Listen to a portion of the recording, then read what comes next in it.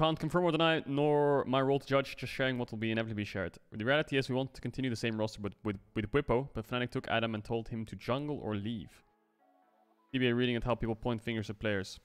They basically put Whippo in a situation to decide who's going to be out. Meanwhile, people are writing about how apparently I CBA'd with Fnatic. I don't mind if it goes on Reddit or wherever, we would have spoken about it sooner or later. I can't comment on this topic because... yeah. How can I phrase this? How can I phrase this? Let me think.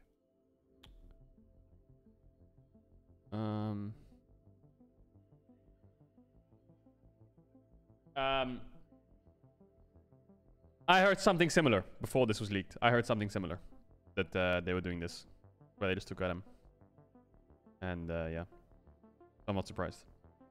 Pretty cool that it's leaked though.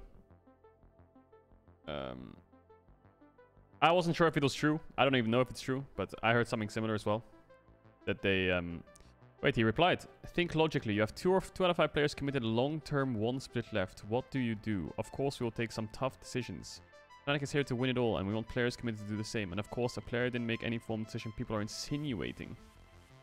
Okay, first of all, I don't know why the fuck he puts this at the start of his sentence. That's just kind of cringe, to be honest. I think that should be deleted already. Then you'll think logically, yeah, please, this is just a fucking L as soon as you start writing this. Dude, what is it with, like... What happened yesterday, man? There's so much drama yesterday. First it was the Bjergsen scrims thing, and now it's this. Wait for Thorin. Yeah, Thorin's gonna fucking...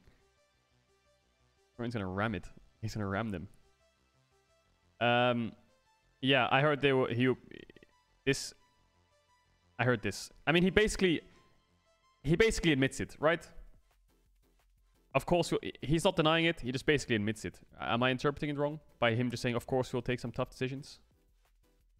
Bjerg scrims.